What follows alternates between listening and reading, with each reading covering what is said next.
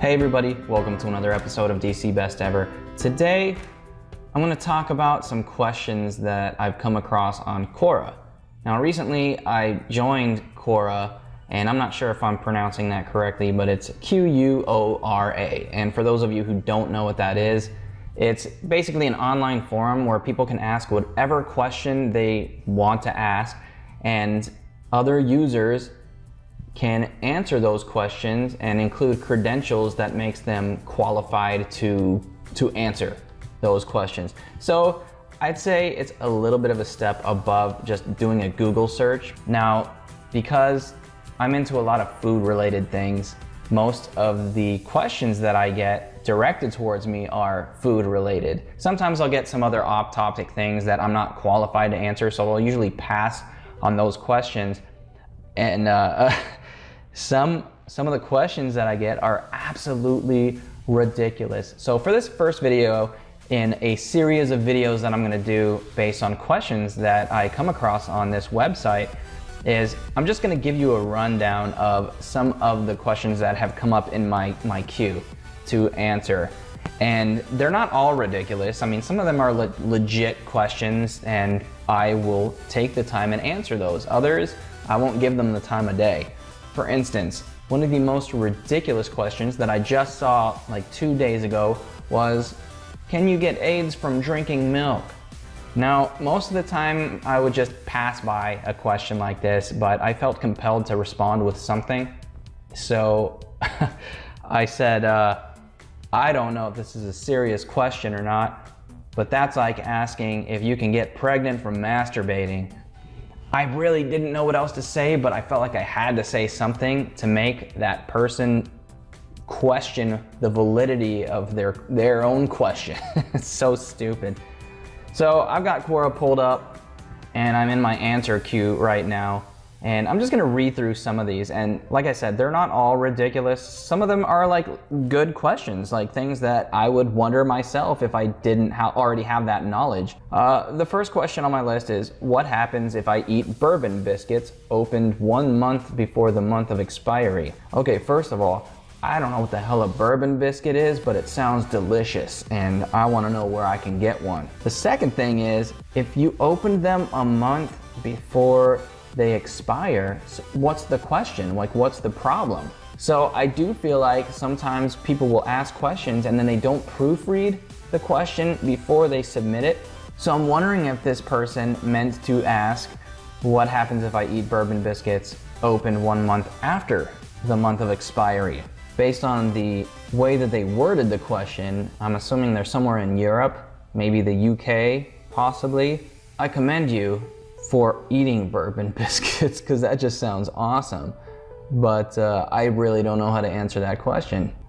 See, the next one. Why do people mindlessly eat when they aren't even hungry? See, that's what I would qualify as a legitimate question. It's something that maybe somebody doesn't understand, that concept of habits, like bad habits. Bad habits come in many different forms. When people get nervous, they'll shake their legs. Or some people are just habitual cigarette smokers. You know, that's just, it's a habit to them. Whereas other people, they will eat as just something to do. It just gives them something to do with their hands, with their mouth, because they can't, for some reason, they're not wired to be able to just sit still and not do anything and just relax. Unfortunately, people are like that, and it can have, you know, detrimental effects on their health. But that's the best answer that I can come up with for that. Is hot food better than cold? Like, what does that even mean? Salads are meant to be eaten cold. Chicken enchiladas are meant to be eaten hot. You know, you can't really compare the two.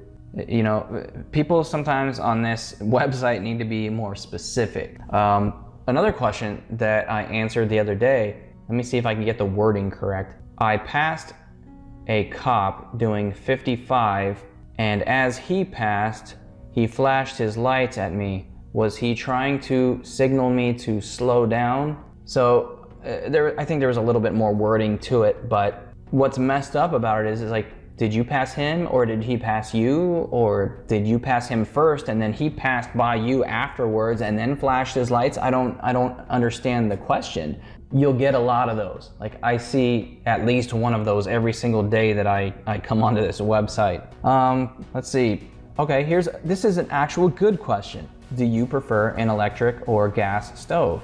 Unfortunately, I live in Florida, and there really aren't gas stoves available unless you live in a house that has a large propane tank that's buried in the yard that feeds into your home. I would personally prefer a gas stove because I feel like your food cooks more quickly and more evenly than it does with an electric burner. Which ingredients would you like to see in your perfect omelet? That's a good question, and that's one that I would have to put a lot of thought into.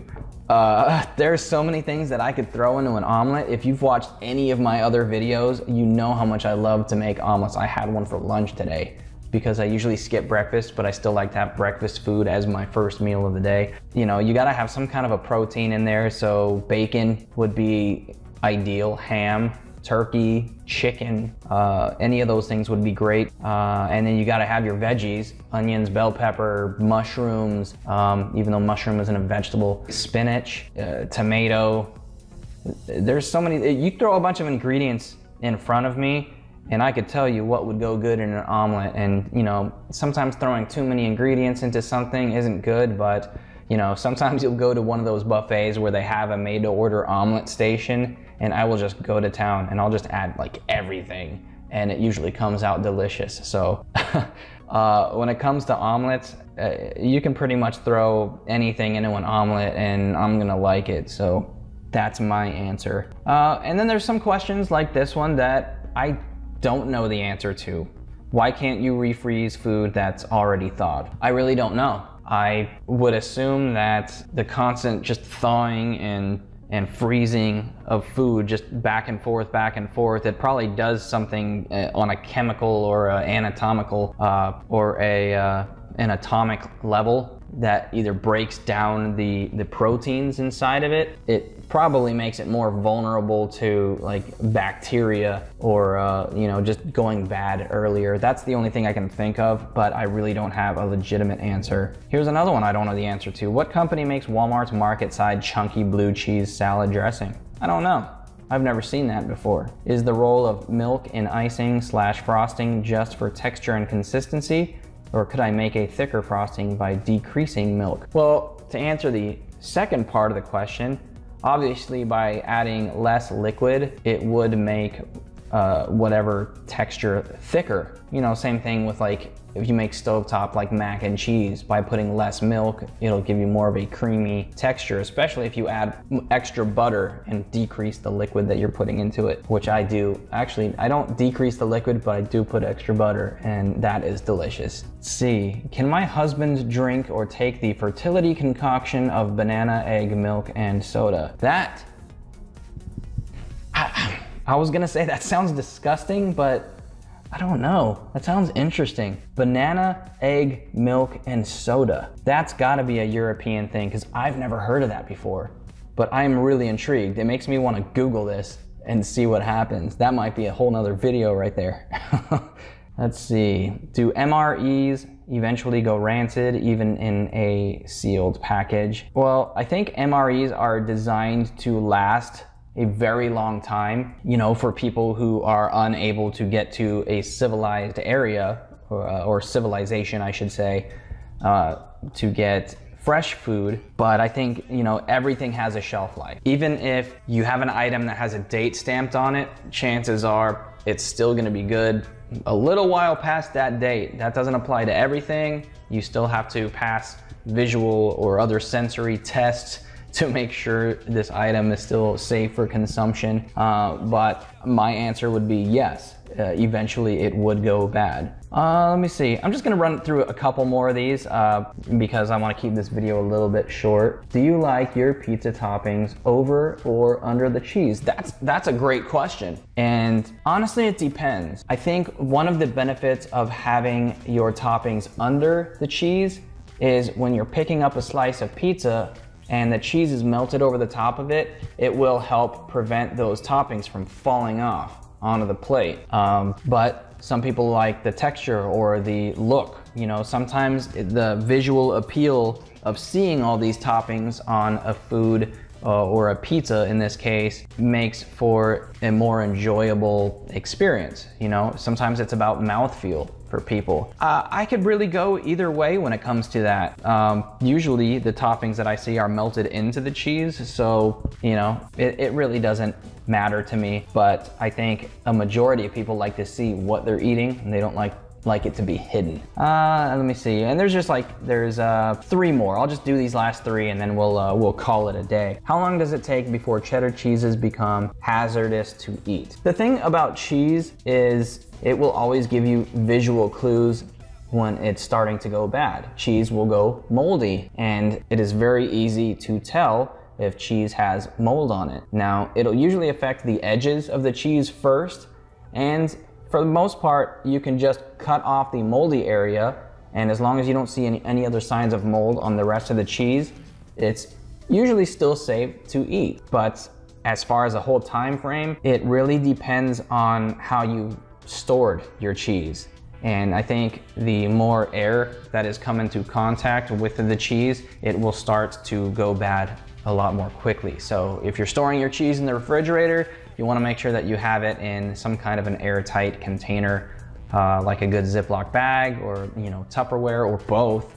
You know, just depends on what you have available. What is the difference in flavor and texture between a leg of chicken that is air fried and one that is deep fried? I've never had air fried chicken, so I'm not qualified to answer that question, but that's a really good question. I'd love to find that out. And the last one is another one I've never. Well, let me ask the question here. How long do you have to bake a 12+ pound frozen turkey? I've never made turkey myself before. I've never baked turkey, I should say. So I really don't know. I usually get invited to places for Thanksgiving, and that's usually the only time that people are making turkey, at least where I'm from. But I've never attempted to make a turkey myself. I don't think I have the patience for it. And I'm not great when it comes to multitasking, you know, making a turkey and then like making all these other side dishes. So I don't know. I'd have to do some research on that one. But now you have an idea of the kind of questions that I get on Quora. So I think I'm going to use this as a way to come up with other video concepts, because some of these questions make for a great video content. So stick around for that. If you're liking my videos, don't forget to hit that subscribe button and hit that little bell, that notification icon, and you'll get a notification every time I post a new video. But that's it for now. In the meantime, you guys take care. If you're enjoying my videos, don't forget to subscribe right here. Also, you can follow me on Twitter, Instagram, and Facebook so you can share it with your friends. Thanks again, and I'll see you next time.